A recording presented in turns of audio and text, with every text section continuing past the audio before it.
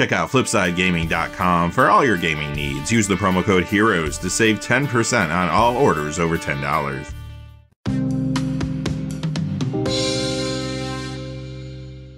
Hey there, this is John from Heroes and Legends, and welcome to the special edition of the Magic the Gathering Market Watch. It's time again to count down the 10 hottest cards of the week.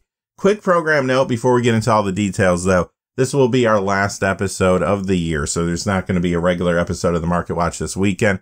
We will be back in the new year, however, just in time to see the repercussions of all these Caltime previews that will be coming out in January. Now, as always, we're going to look at our top 10 cards based on two pieces of criteria. The first is percentage increase of value. The second is an increase in sales. We want to see these cards changing hands, not just an increase in asking price. That's going to help us filter out market manipulation. Quickly, though, before we get started, just a fast reminder, you can go to flipsidegaming.com, use that HEROES promo code to save 10% on orders over $10.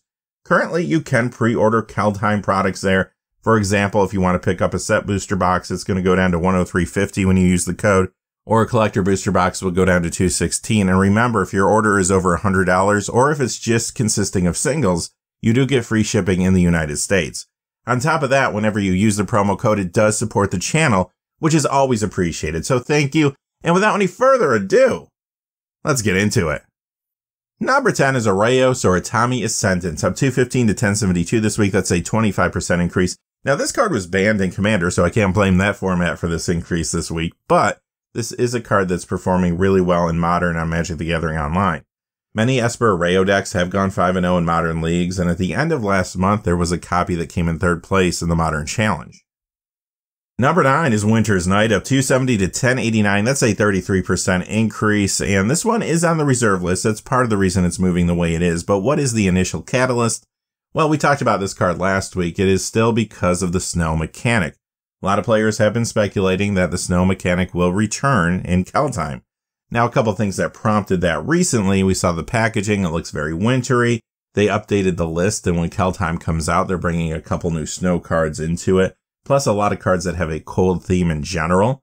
And I do have one more thing to say about this card, but it does tie into a very recent, I guess you could call it a leak. So if you're trying to avoid leaks, I'll let you go on to the next card at this point. Okay, so there have been some cards from Caltime showing up in a few Commander Legends booster packs. Now, this type of thing has happened in the past. Some people don't consider this a leak. I don't know if I personally consider it a leak because Wizards accidentally put the cards out there. Also, some people believe that they do it on purpose. I personally don't think that's the case. I do think it's just an accident when they're actually producing a couple sets in the same environment.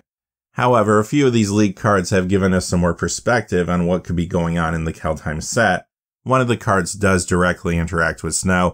I won't really go into a lot more detail. I am going to talk about these leaks later on in the video a little too. But if you want the full details, I'll let you Google it so I don't give too much information that some might not want to hear yet. Number 8 is Phyrexian Devourer. This is from the same set. It's also on the reserve list. It goes up 277 to 1386 for a 25% increase.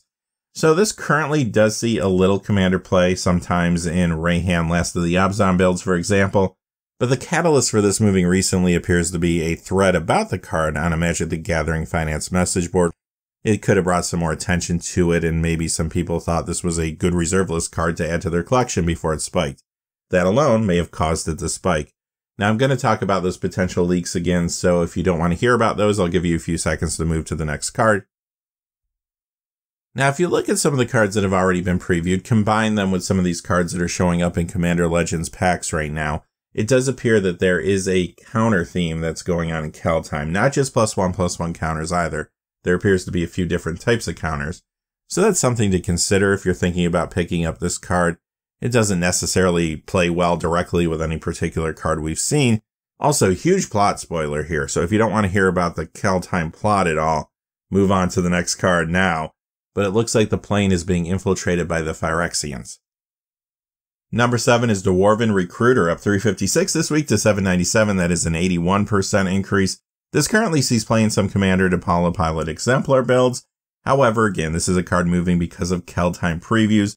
Here's a few of the cards that could be pushing it that we've seen previewed recently.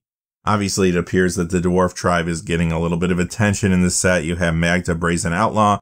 Now, the next 3 cards are high number cards, so they don't appear in the Caltime draft booster packs, but they will be in various other products. you have Armed and Armored, War Chanter Scald, and Bearded Axe. Number 6 is Whim of Volrath. This goes up to 87 to 595 for a 186% increase. This currently does see some commander play on occasion, but the card has dried up in the secondary market online this week, which is why you're seeing this push more than anything. It could potentially be the beginning of a targeted buyout, but this card is not on the reserve list. Number 5 is Reign of Gore, up 424 to 903 for an 89% increase. This does see some modern sideboard play, sometimes in Rakdos Death Shadow builds, and a few other builds in the format. Number 4 is Dwarven Blood Boiler, moving for all the same reasons Dwarven Recruiter is moving. This goes up 561 this week to 796 for a 239% increase. Number 3 is Nut Collector, up 703 to 1545 for an 84% increase. This is moving because of a new secret layer that is bringing back some key squirrel cards. It's called We Hope You Like Squirrels. Also, Mark Rosewater mentioned that there is going to be a legendary squirrel in Keldheim. Number 2 is Lovisa Coldeyes. 2 copies here. Dual Decks Mind vs. Might, which is only found in foil. It goes up 225 to 343 this week. That's a 191% increase. Cold Snap goes up $10.29 to $12. That is a 602% increase this week. Currently, this is a fairly popular commander. Also sees playing other builds like Najeela the Blade Blossom, for example. But this is really moving because of Keldheim preview cards. Earlier, we already saw Magda Brazen Outlaw, but let's look at some of the cards that have already been previewed that could play very well with this. All 7 of these cards are either Warriors, Berserkers, or they make Warrior tokens. The first 5 are high number cards. You have Cleaving Reaper, Renegade Reaper, Surtland Flinger, Canopy Tactician, Elven Ambush, and the last 2 cards are 2 of the front-facing commanders from 2 of the Keldheim commander decks. You have Lathril, Blade of the Elves, so you can see there's a pretty strong elf theme here too. And finally, Ranar the Ever-Watchful. Also, a quick note about some of these leaks. Again, I'll pause and let you move on if you don't want to hear about them. A couple of these Keldheim cards coming out of Commander Legends packs would also play well with Lovisa. I'll just leave it at that for now. And number 1 is Jester's Mask. It goes up $12.37 this week to $20.54 for a 151% increase. This is on the reserve list. It has seen a little commander play here or there in the past. You could argue that it is seeing a little more play now in Arkelos Lagoon Mystic builds, but really this one feels like a reserve list buyout more than anything. Alright, that's going to do it for this episode of the Market Watch. Like I said earlier, there's going to be no regular episode this weekend. We are going to be back in 2021, so this does it for us in 2020. To everybody out there, I want to sincerely say thank you for the support you've showed the channel over the course of 2020. Have a safe and happy holiday. Have a great new year. I'll see you in 2021. Be safe out there. Be careful. Thanks for watching. Please remember to like and subscribe and have a great day. Hey, thanks for watching. This video is made possible through the generous support of viewers like you on Patreon. Check out the description below for links to our Patreon page as well as our Amazon affiliate store, where a small percentage of all sales will also help support the channel. Finally, if you haven't had a chance yet to subscribe, hit that subscribe button so you don't miss any of the new videos on Heroes and Legends. Talk to you again soon and have a great day.